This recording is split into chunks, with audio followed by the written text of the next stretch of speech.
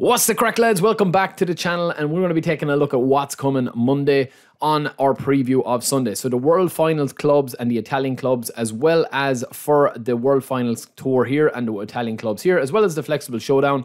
The Flexible Showdown, don't forget to do that. You can sign a free player very easily, but these ones will be gone. World Finals Tour online versus PvP, and of course versus the AI as well. Also, a few people have been asking me about the penalty lap reward. So this is on my secondary account. We have got our Road to Glory free-to-play account here. You can see that I'm only on lap, what, 26, 27? Some people have completed this now. You will be able to complete all of this if you log in from now until eFootball 25.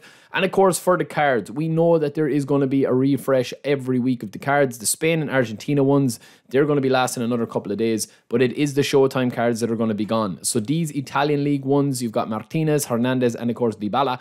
These are going to be gone and replaced with new Showtime. So I think Konami will change this for eFootball 2025. I think that they're going to have more longer releases of the cards, because what happens is some people miss out on their favorite cards because they're gone away on holidays or whatever. But it looks like this is what we're going to be getting. A shout out to Buddy J over on Twitter for this mock-up here of the young stars. So it seems to be, again, Cole Palmer is going to be getting a card with Erling Haaland and, of course, Nico Williams. These are club edition packs and a club edition Showtime Young Stars. Now, it's not confirmed what players will be getting the skill, because usually it's 2 of the 3 that get the skill. It could be phenomenal finish in Haaland, or it could be, of course, Palmer or Nico Williams with the momentum dribbling or game-changing pass or something like that. Now, also, a few people have been asking me about the release legends. We know that there's a lot of new legends that have been added to the DBs over the last couple of weeks. These ones, I think, will come over the next couple of weeks. So you've got Fletcher, Scholes, Beckham, Lampard, and, of course, the new Rummy and Varane. Varane is not featured in eFootball yet.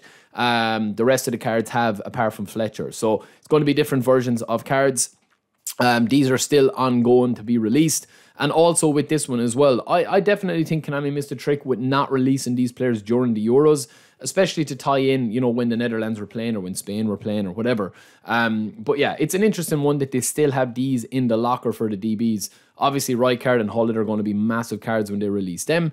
The other cards, less so a little bit. But I do think that that is going to be, obviously, as the time goes on over the next couple of days and the next couple of weeks, they'll probably hold these in the locker and hold them back throughout the months to kind of like get up. But yeah, the young stars, I don't know about the hype for Haaland, Palmer. Obviously, if Palmer has game-changing pass or visionary pass, I don't know where people are actually going to go for him, you know, because the club season has not started yet. Maybe they're going to tie these in for the build-up of the club campaign, kicking off, you know, with Chelsea and City back in action in a couple of weeks' time with the Premier League. And Nico Williams, in fairness, has had a brilliant, you know, Spain Euros. So I do feel like, yeah, it's a bit of a strange one. But let me know what you guys think. It's just a quick, short video, short and sweet, to the point. Don't forget to subscribe. Let me know if you're going to spin for these or if you just have no interest. Let me know.